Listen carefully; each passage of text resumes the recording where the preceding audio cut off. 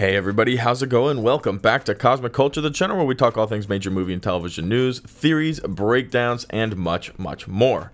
I'm your host Chris, and with the continued rise in excitement for the Game of Thrones universe due to the currently ongoing first season of House of Dragon, the first spin-off series for the Game of Thrones series on HBO, we're going to talk today about all of the spin-off series currently in development, what we can expect, and what some of the rumors are saying about the future for this Game of Thrones universe that really has become so massive, even though they only have one entire series out. So let's talk about what's to come in the future for Game of Thrones. If you haven't already, consider subscribing and turn on that notification bell so you don't miss out on any of our other major movie and television news updates happening daily here on the channel. You can also follow me on my other socials, Instagram at Chris M. Rosser and Twitter at TheCultureChris. Links to both of those are in the description down below. Okay, so to start off this video, you can let me know two things. One, did you watch and love Game of Thrones originally? And two, have you been following House of Dragon? Now, if you've been watching Game of Thrones since forever ago, watching them as they were releasing, however you have gotten into them, odds are you really enjoyed it. Pretty much everybody did. Now, I know there's the exception, and that's fine, but House of Dragon, if you haven't already gotten into it, picks up exactly where Game of Thrones feels like it should be. And I mean that more of a feeling than actually anything else. This series feels like Game of Thrones, which I think is one of the most important elements when you are creating spin-off series. It's kind of the issue that Star Wars had when they created the prequels, and then when they created the sequels, there were a lot of issues with, this doesn't always feel like Star Wars. It wasn't really until we got to Rogue One, or even some of the new series like The Mandalorian and Andor, now that that's come out, where it felt like a continuation of Star Wars. These are some important details. And with House of Dragon, it does feel like a continuation of Game of Thrones, and I'm really excited for that. But we're not here to talk only about House of Dragon today. We're here to talk about the future of the Game of Thrones universe, so let's get into it. Here's what we are very sure they're currently working on over at HBO for Game of Thrones. First, a Jon Snow series. What we know is Kit Harington is set to reprise his role, and it is currently an untitled spin-off. We also know that Harington pitched the concept for the entire series himself, and the understanding is that this will be him north of the Wall. So we'd get an entire spin-off of Jon Snow, who, if you watched the Game of Thrones series, was absolutely a fan favorite. What exactly he would be up to up there? Well, it would probably have something to do with wildlings, maybe organization, maybe he'll even go off and become the ruler of them because he lost out on an opportunity elsewhere. The next one we know in development is actually a prequel series for House of the Dragon, and this is called The Sea Snake. The series follows Corlys Velaryon as he earns his reputation through his infamous adventures as a naval warrior. So we know a little bit about this character thanks to House of the Dragon, and we even got to see a little bit of him and his people in action during a massive war that we get to see firsthand happening early on in House of the Dragon Season 1.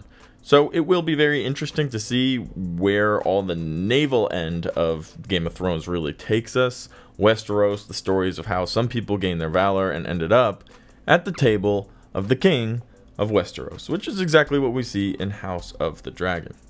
The next one we have is a project called 10,000 Ships. Now this one sounds very interesting, maybe for a lot of the same reasons that the last one did, and it's because it does cover a lot of the naval stories of Westeros. It's set 1,000 years before the events of Game of Thrones, and will reportedly focus on a key figure within Westerosi legend, the founder of Dorne, Princess Nymeria.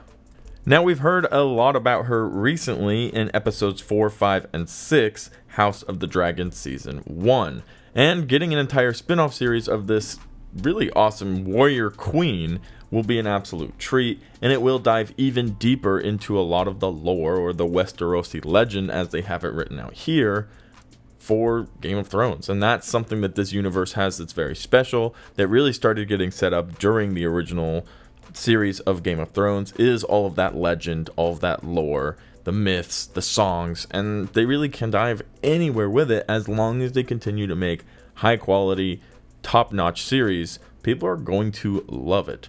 The House of the Dragon is so widely viewed, and it is such a highly discussed topic for fans all over the world. So that's really awesome, and this is a series that would be really cool.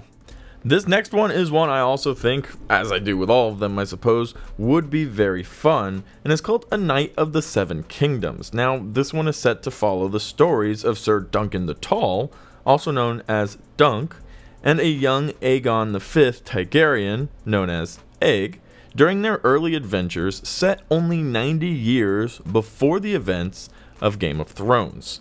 This would be something as well that has a lot of spoken about lore from the original Game of Thrones series, and maybe even by the time we're done with House of Dragon, from House of the Dragon.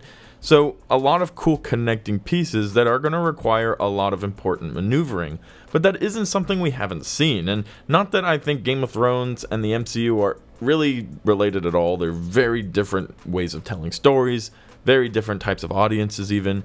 However, we have seen throughout the entire Infinity Saga somebody spool an entire story with interconnecting movies, and now they've added TV shows into it. So it is something that's very possible when you create projects, some that happened a long time ago, some that are happening a little bit into the future from the main story. It is very possible to take those precise details and make it just seem almost perfect. So that's also important to be excited for. This next one is a little odd, and I've heard very little about it, so I can't unfortunately provide many details. But the next project we have is the Golden Empire animation. So this would be an animation, although the information that comes out of it seemingly will be part of the Game of Thrones canon. And it says, the Golden Empire would focus on the area of the Game of Thrones map that serves as a loose parallel to Imperial China. So that's what we have for that. I'm sure somebody who's read a book somewhere can dive into all the details about that for me, and will do in the comment section, as you guys always will for me. And we can learn a little bit more about that, but that is an also upcoming project. It also seems like there will be more animated projects coming, and apparently George R.R. Martin, who's the author of all of this, has even said that they are stunningly beautiful. Now this next one is one you may not have heard of, but it's definitely interesting. It's called Tourney at Harrenhal Broadway Play. This play is set during the Great Tourney at Harrenhal, a contest that took place just 16 years before the events in Game of Thrones. It will bring fan favorites like Ned Stark and Jaime Lannister back to life. And it would be a Broadway play, and probably a musical at that. So there will be some singing involved, and we'll see characters from the Game of Thrones series that everybody absolutely loved, and some tourney events from Harrenhal, which we hear referenced many times. Now there are of course also tons of other series that have been teased. We have the series of some wildlings that has been teased. We have a series just about Ghost, Jon Snow's dog, that has been teased, and many other spin-off opportunities, and I'm sure there are a lot out there. For those of you who have read the books, which I will 100% admit, I am not one of those people, I'm sure you have all of the ideas already mapped out in your own minds. However, for people who have strictly watched the series and are currently watching House of Dragon, there's a lot to be excited for that you don't know the answers to, which I also think in turn is a lot of fun as well. But you let me know which of these projects you're most excited for, or what projects you hope that they will bring in the comment section down below. As always, thank you to everybody who watched the very end of the video. If you found it helpful, useful, or entertaining, consider subscribing and turning on that notification bell. And I'll catch all of you guys on the next one right here on Cosmic Culture.